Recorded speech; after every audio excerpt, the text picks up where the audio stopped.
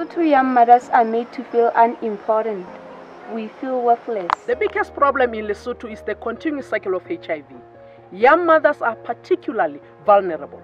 Our program breaks the cycle that is perpetuated by stigmas, lack of access to healthcare, and lack of knowledge on maternal health.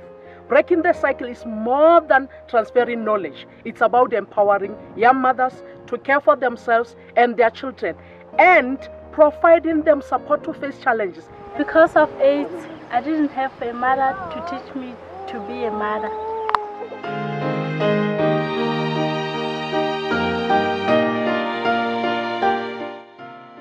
There are two major stigmas that young mothers face.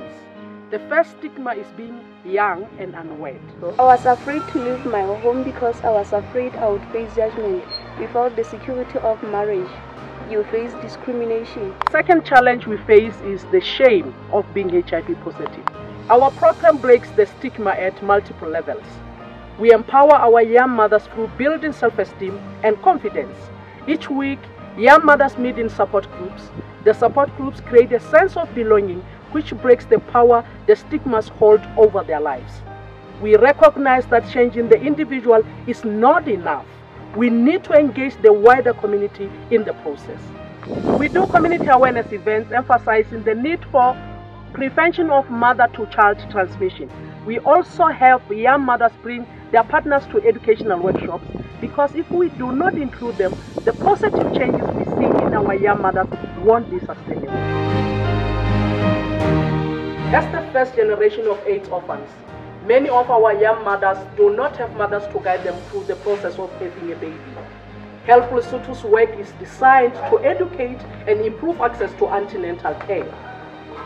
In Lesotho, every pregnant woman that goes to the clinic has to be tested for HIV.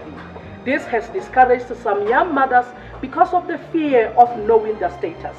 Breaking the hold the stigma of HIV has on young mothers reduces their fear and gives them the courage to seek antenatal care.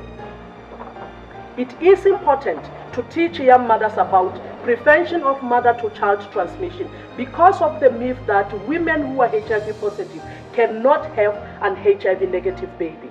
We know that if young mothers don't have hope of having a healthy baby, they have little reason to go to the clinic. Help also taught me that if I go to the clinic, I can have a healthy baby, even though I am HIV positive. As the second generation living with HIV and AIDS, many young mothers were born HIV positive.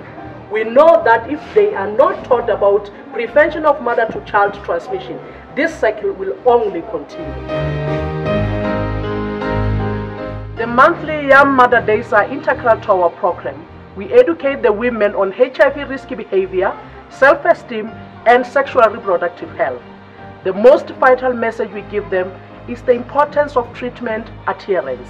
Now, the question of ARVs. There are three things that are very, very important when you take your ARVs. One, you must take them at the same time every day. Never miss the time.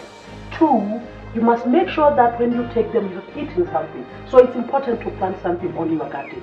Three, when you're taking ARVs, never ever mix them with other medications, it being traditional or otherwise.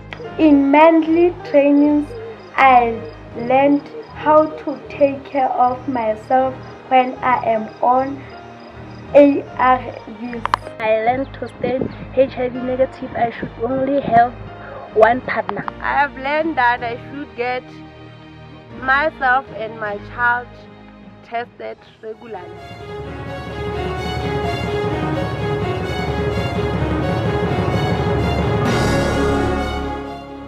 Our programs empower young mothers and gives them hope for the future.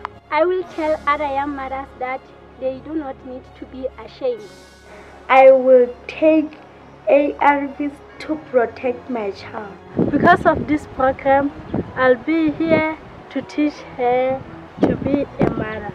We will fight to break the cycle of mother-to-child transmission.